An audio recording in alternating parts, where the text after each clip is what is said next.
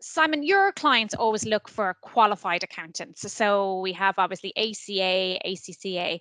What are the softer skills that your clients would look for in a candidate? The softer skills, I would definitely just say it comes down to communication.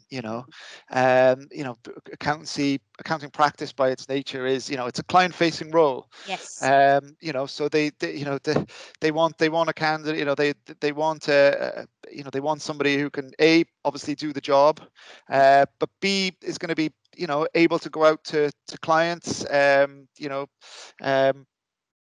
Communicate well, have a bit of crack with them, for want of a Yeah. better word. Talk to some of the smaller practices, especially talk about the GAA Be at the personable. weekend. Be personable. Yeah, these Yeah. sometimes in audits, these people can be on site for weeks at a time, and Mhm. they want somebody representing their office who can, who can go out and somebody you'll want back the next year, ideally, I suppose. So That's being a able to really good build, way to put it. Yeah, build yeah, being able rapport. to build that rapport, have a bit of the crack as well as Mm, doing a good job, I suppose, always mm, helps. So mm. anyone who's just got a good personality and is presentable and and comes across well is always just a soft skills that will do you absolutely no harm in practice, Yeah, yeah.